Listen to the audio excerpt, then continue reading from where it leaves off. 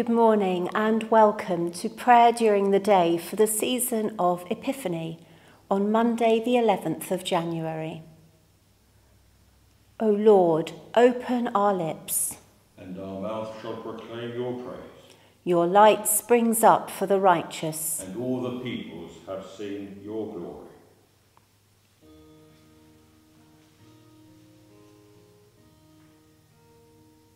The Lord's my shepherd, I'll not want. He makes me lie in pastures green. He leads me by the still waters. His goodness restores my soul. And I will trust in you alone. And I will trust in you alone. For your endless mercy follows me. Your goodness will lead me home. He guides my ways in righteousness, and He anoints my head with oil, and my cup it overflows with joy. I feast on His pure delight.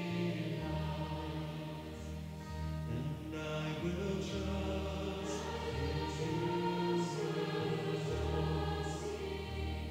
And I will trust in you alone. For your endless mercy follows me. Your goodness will lead me home. And though I walk the darkest path, I will not fear the evil one. For you are with me, and your rod and staff are the comfort I need to know. And I will trust in you alone. And I will trust in you alone. For your endless mercy follows me. Your goodness will lead me on. I will trust, and I will trust in you alone. And I will trust in you alone. For your endless mercy follows me. Your goodness will lead me home. For your endless mercy. For your endless mercy follows me. Your goodness will lead me home.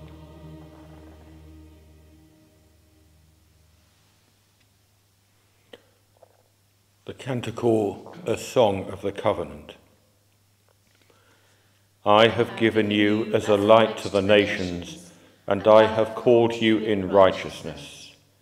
Thus says God, who created the heavens, who fashioned the earth and all that dwells in it. who gives breath to the people upon it, and spirit to those who walk in it. I am the Lord, and I have called you in righteousness. I have taken you by the hand and kept you. I given you as a covenant to the people, a light to the nations, to open the eyes that are blind, to bring out the captives from the dungeon, from the prison those who sit in darkness. I am the Lord, that is my name. My glory I give to no other. Glory to the Father, and to the Son, and to the Holy Spirit, as it was in the beginning, is now, and shall be forever. Amen. I have given you as a light to the nations, and I have called you in righteousness.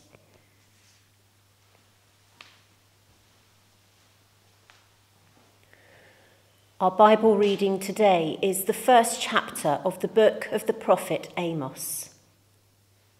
The words of Amos, who was among the shepherds of Tekoa, what he saw concerning Israel in the days of Uzziah of Judah, and in the days of King Jeroboam, son of Joash of Israel, 2 years before the earthquake.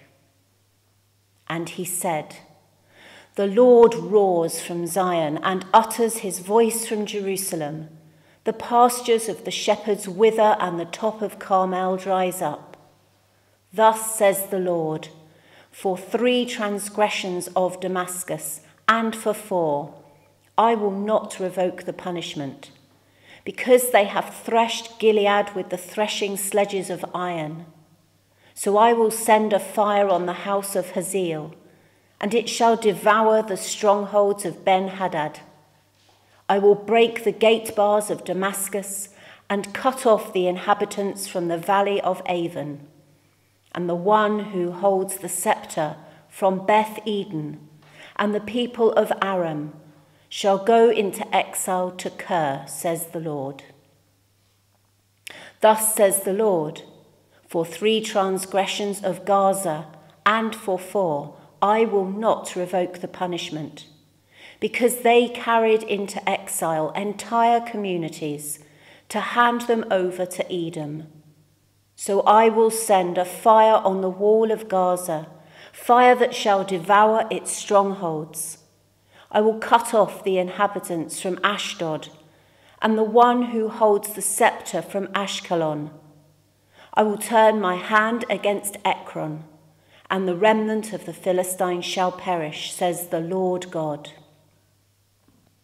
Thus says the Lord, for 3 transgressions of Tyre and for 4, I will not revoke the punishment, because they delivered entire communities over to Edom and did not remember the covenant of kinship. So I will send a fire on the wall of Tyre, fire that shall devour its strongholds. Thus says the Lord, for 3 transgressions of Edom and for 4, I will not revoke the punishment, because he pursued his brother with the sword and cast off all pity. He maintained his anger perpetually and kept his wrath forever. So I will send a fire on Teman, and it shall devour the strongholds of Bozrah. Thus says the Lord, for 3 transgressions of the Ammonites and for 4, I will not revoke the punishment, because they have ripped open pregnant women in Gilead in order to enlarge their territory. So I will kindle a fire against the wall of Rabbah, fire that shall devour its strongholds with shouting on the day of battle, with a storm on the day of the whirlwinds. Then their king shall go into exile, he and his officials together, says the Lord. This is the word of the Lord. Thanks be to God.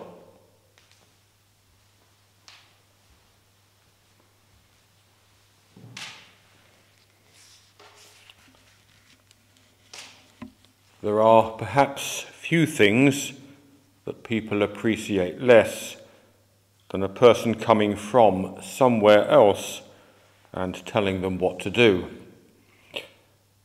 That, however, is precisely what Amos was called to do. Amos was a southerner, having spent most of his life in the southern kingdom of Judah. But he did his prophetic work in the northern kingdom, Israel? Were the Sumerians likely to be happy about having a southerner come and give them a right good telling off? Probably not. Amos, however, was bright. He began by denouncing the surrounding nations.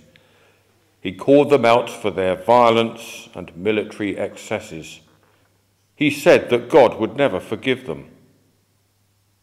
What a way to lull an audience into a false sense of security. There was a sting in the tail for the Israelites, however, as we will see tomorrow.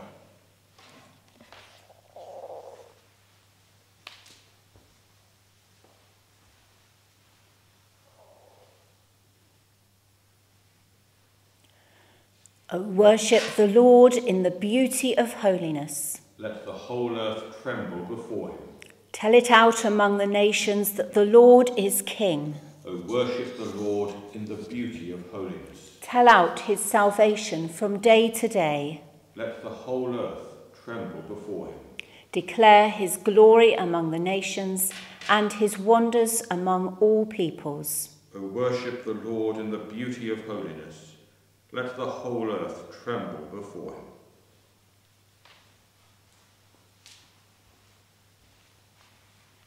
We come now to our prayers. So as we gather in Christ's name this morning, let us bring to mind those who particularly need the prayers that we can offer. Father, we pray first for the Church. Hear our prayer for those who teach the Christian faith throughout the Church and throughout the world. Guide them and open the hearts of those they teach to hear and receive your truth. Bless, we pray, Fiona Stevenson and her work with Mission Aviation Fellowship. And hear our prayer for the people and the ministers of the Anglican churches in Aotearoa, New Zealand and Polynesia. Help us to remain hopeful and faithful in these difficult times. Lord, in your mercy, Hear our prayer. Father, we pray for the world. We remember those in positions of authority and influence in this country and in all nations, that needs may be noticed and addressed, good values upheld, and all people respected. Hear our prayer for the people of America at this critical time. Ensure that peace is maintained and a smooth presidential transition is effected. We thank you for all who work in the National Health Service and for all involved in frontline caring. Sustain them, we pray. Hear our prayer too for all in education, for teachers and governors, children and parents.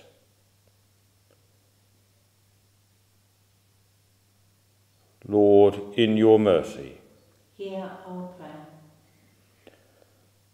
Father, we thank you for those close to us, family, friends, neighbours. In these days we are ever mindful of the importance of human relationships. Be with those who have no one to love and to care for them, those living alone, those cut off from their normal network of relationships.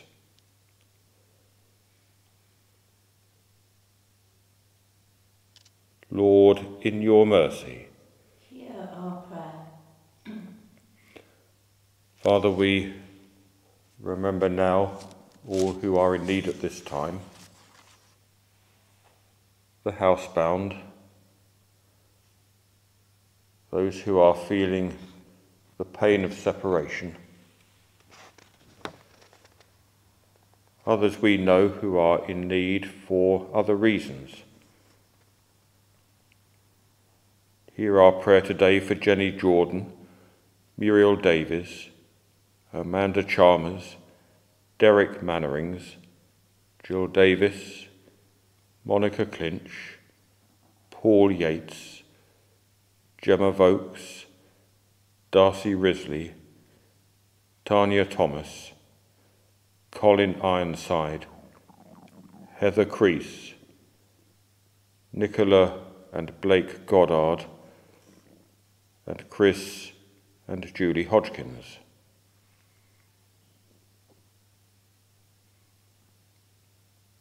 Help us to have open eyes to see those who may need our help. Lord, in your mercy, Hear our prayer.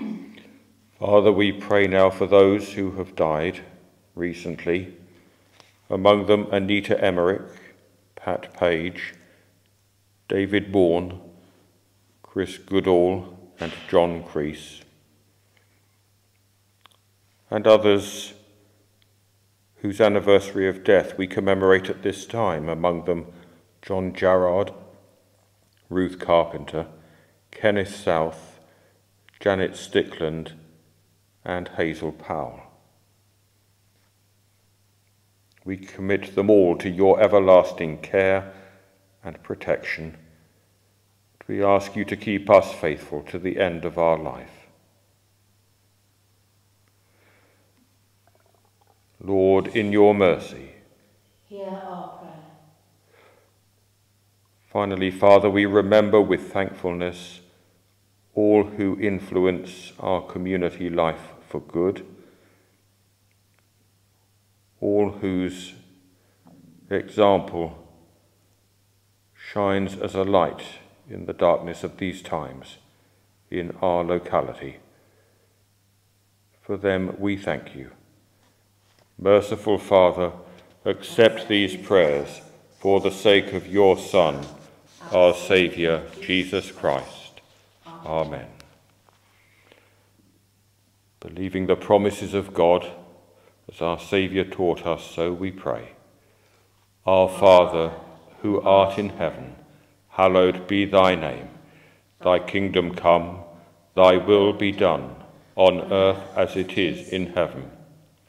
Give us this day our daily bread, and forgive us our trespasses, as we forgive those who trespass against us. And lead us not into temptation, but deliver us from evil. For thine is the kingdom, the power, and the glory, forever and ever. Amen.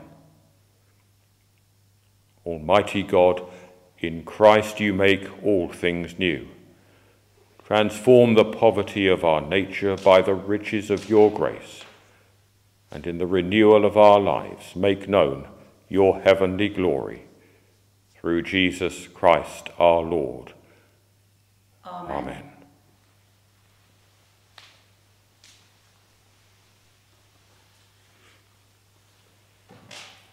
May Christ, who sends us to the nations, give us the power of his Spirit. Amen. Let us bless the Lord. Thanks be to God.